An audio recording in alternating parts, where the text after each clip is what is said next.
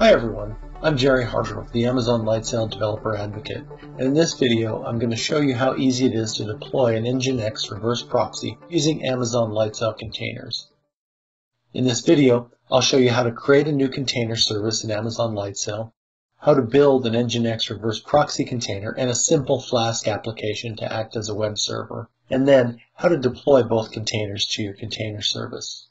For more information about other helpful Lightsail tutorials, please read the description that accompanies this video. Let's get started. To begin, log into your AWS account and navigate to the Lightsail web console. From here, open the Containers tab and create a new container service. A container service requires a location, a capacity, and a name. The location of your container service determines which AWS region the service will be in. Choosing a location for your container service is just like choosing a location for a Lightsail instance or other AWS resource. You might choose a particular region because it's close to your users and will reduce latency, or you might choose a particular region because you have data sovereignty or other regional requirements. I'm going to choose the AWS Oregon region because it's the closest region to my actual location and I'm the only user. The capacity of your container service determines how much power and scale your service will have. The power of your service is defined by the number of virtual CPUs and the amount of memory associated with each node in the service. The scale of your service is defined by the number of nodes it has. The power and scale that you need is determined by the requirements of your particular application. I'm going to go with a single nano node for my first container service, which I know doesn't require much capacity. It's important to know that if your capacity requirements change later on, you can very easily return and update both the power and scale of your container service. The name of your service should follow the documented naming guidelines and provided constraints. This name will become part of the default domain name for your container service, so it needs to be DNS compliant. I'm going to use my first service. Finally, review your container service configuration, make any changes if you need to, and then create the container service. After a few minutes, your container service will be provisioned and ready for use. From the container service page, you can create and review deployments to the service, change the service's capacity, administer custom domains, and view service metrics. Now that you've created your container service, I'll show you how to create and push Docker containers to your Lightsail service from the command line. Before you get started, you'll need to install Docker, the AWS Command Line Interface, or CLI, and the Lightsail control plugin to your system. Also, I'm using Visual Studio Code and a Linux instance to create and push containers to Lightsail. Depending on your system and tools, the UI and commands you see might differ. I'm going to build two containers, the backend web server container using Python Flask and the reverse proxy using NGINX. Let's start with the web server container. To build the web server container, you'll need three files, the application code, a Python requirements file, and a Docker file. Let's look at each one of these briefly, and then we'll build the container. The application code defines a minimal Flask application. It first imports the Flask class and creates an instance of the class. Next, the route decorator tells Flask what URL should trigger our function, in this case, the root directory. That's it. The requirements text file specifies the Python packages that are required by the application. For this minimal Flask application, there's really only one package required, and that's Flask itself. The Docker file specifies how the container image should be built. The from instruction initializes a new build stage and sets the base image. We're using an Alpine variant to keep image sizes small. The expose instruction lets users of this image know that the container will be listening on port 5000, the default Flask port. The remainder of the instructions set the working directory, install dependencies, and copy the main application code. Building the container is as simple as running docker build in the same directory as the Docker file, and providing a tag so we can reference it later. After the container is built, Push it to the Lightsail service you created with the push container image command provided by the Lightsail CLI plugin. This command includes the name of the container service you created in the previous section, as well as the tag for the container image you just built. This command stores the container image with your container service, and now you can reference it by its unique ID when you create a deployment. To build the reverse proxy container, you'll need two files, the proxy configuration and the Docker file. Let's look at each one of those briefly. The configuration file specifies a simple reverse proxy that listens on port 80 and forwards all requests to the Flask server. The Flask server and port are specified at runtime and substituted into the configuration file then.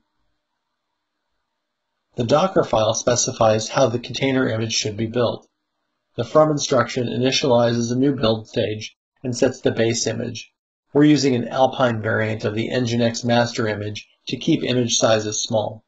The copy instruction copies the configuration file to the appropriate location. At runtime, it will be modified to include the Flask server name and port. Building the NGINX container follows the same process as before. Run Docker build in the same directory as the Docker file and provide a tag so it can be referenced later. After the container has been built, push it to the Lightsail service using the Lightsail push container image command. Now that the service has been created and container image is built, we'll return to the Lightsail console to deploy your container service. Back on the container service page, a new tab has appeared called Images. This is where you can view and administer the images stored with your Lightsail container service. Here you'll see the two images you just created and pushed from the command line. On the container service page, open the Deployments tab and create a new deployment. A deployment is a set of specifications for the container workload that you want to launch in your container service. A deployment can include up to 10 containers, and each container has a name, an image, and a configuration option. For this video, you'll be deploying two containers to your service, the NGINX proxy container and the Flask web server container. First, we'll configure the proxy container. The name of your container should follow the appropriate naming guidelines and should be something descriptive that allows you to identify your container later. I'm going to use Proxy as the name, but others would be useful as well, like Web or NGINX. Source container images can come from a public repository like Docker Hub, or can be images that you've created and stored with your container service. For the proxy, choose the NGINX container built in the previous step. You can also provide optional configuration like launch commands, environment variables, and open ports for the container. These dynamic options allow you to provide configuration information to your container when it is created. For the proxy container, you don't need to specify a launch command, but will need to add several environment variables. The output directory lets NGINX know where to put the resulting configuration file after replacing the Flask server name and port variables in the config file with the actual values. The server name and port for the Flask server are used by NGINX to forward requests on port 80 to the Flask web server. Both containers will be running on the same node in the service, so we use localhost, and Flask listens on port 5000. In addition, we'll specify which port the proxy is listening on, port 80. Next, we'll configure the Flask container.